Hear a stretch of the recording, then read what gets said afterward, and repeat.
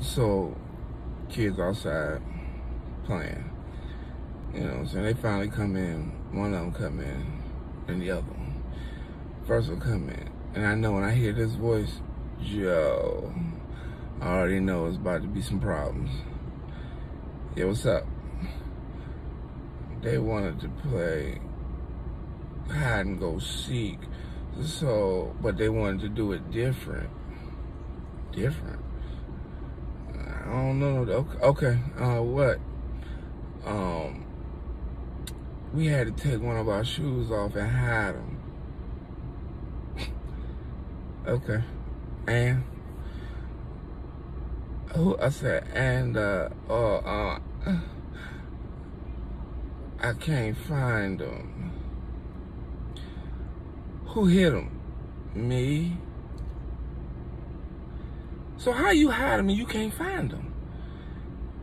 I don't know.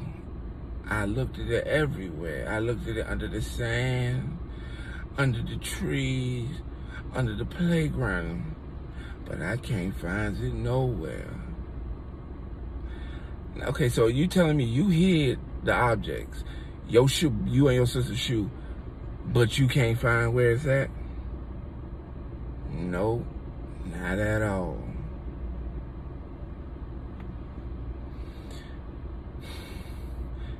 Go back out there and find the shoe. I said, who came up with this game? She gonna point dead to the sister. Her sister look like,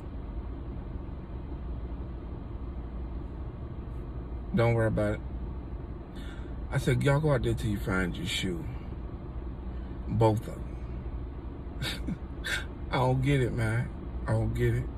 How you hide the shoe, but you can't find the shoe now? Now the shoe is then missing. I said, I just don't get it. I don't get how y'all be thinking. They get your thoughts. I don't get it at all. Somebody help me. Learn me how to understand the ways of the child of this new generation. Help, please.